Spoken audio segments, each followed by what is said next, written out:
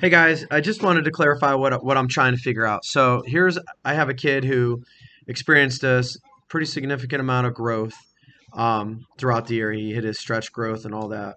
Um, my question is this: if you take a look at the breakdown, phonological awareness and phonics, and high frequency words, vocabulary comprehension, literature, and informational text, he shows growth in all these categories except for this one right here, phonics, where he stays pretty low the whole time. What I want to know is I want to be able to click on this or find the area where it shows me the types of questions that the student was presented with so that I can see if it was a formatting issue where they just don't understand the question as opposed to not understanding to the format of the question as opposed to the content.